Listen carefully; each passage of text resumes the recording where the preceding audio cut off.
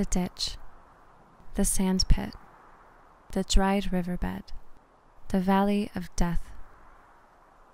These are some of the ways the witnesses of the events at Babyn Yar describe the place, where between 1941 and 1943, over 100,000 people were massacred by Nazi forces.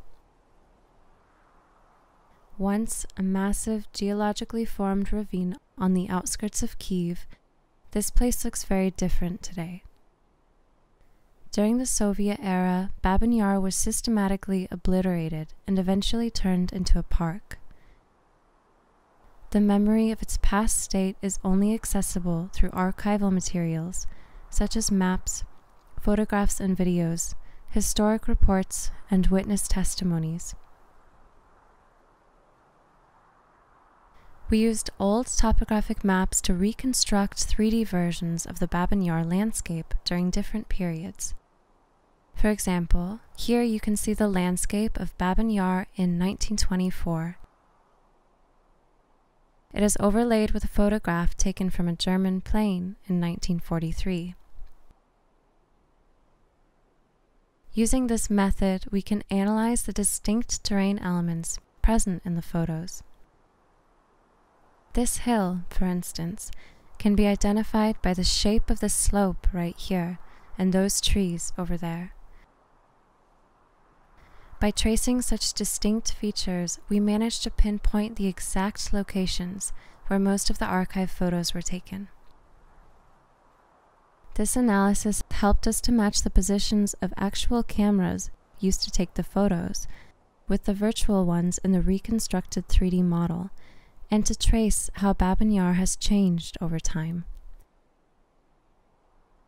For example, in this photo taken on October 1st, 1941, the day after the mass execution, Soviet POWs are seen covering the ravine where tens of thousands of dead bodies are buried.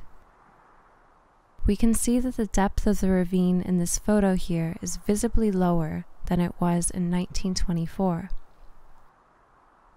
We used the located photographs to reconstruct the terrain in greater detail during various historically relevant moments in time.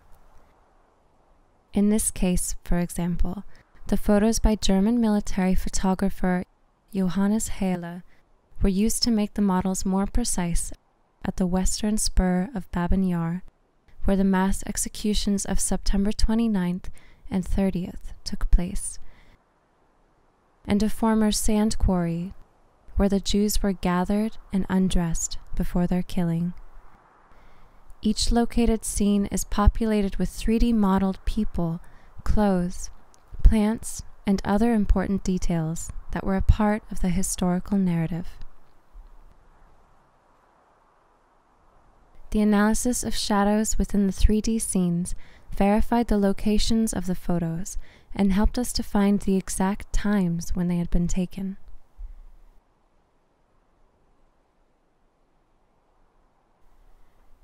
Babyn Yar Models combines digital media and historical research to form a growing knowledge base about one of the most important locations in the history of the Holocaust.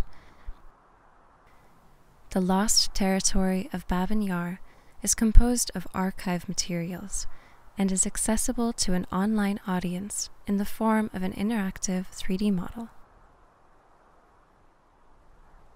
By exploring various narratives, the visitors can learn about the historic events, take the time to look around, and contemplate the complex history of Babyn Yar.